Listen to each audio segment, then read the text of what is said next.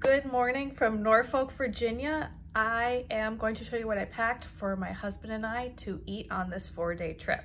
My husband and I are both flight attendants, and so we do a combination of bringing food and then also enjoying wherever we are. So this is what I packed for us on this 4-day trip.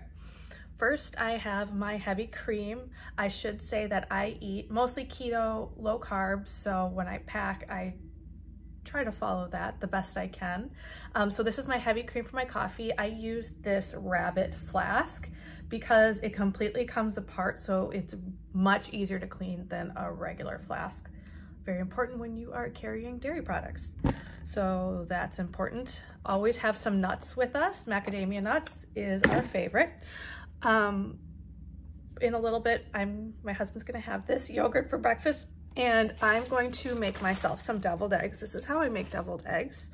When I am traveling, I just have a couple of my hard-boiled eggs, and then I put my mayo and mustard in a tiny little Ziploc, and then I cut open my hard-boiled eggs, and I put the yolks in here, and then I kind of mush them around, and then I cut off the end here, and then pipe it like you would put frosting on a cake, and it works out super well, super easy.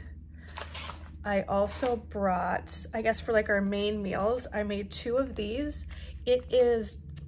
I just threw frozen meatballs, some rosa Alfredo sauce, and some cheese, and then vacuum sealed it.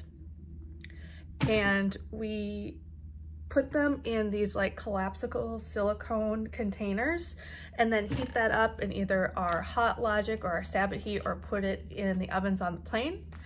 So to go along with this, I also have some cream spinach that I added some extra cheese and some bacon bits with. So what's in here is just some like salami and cheese. Charcuterie is such an easy thing to eat when we're on the road since it doesn't have to be heated up.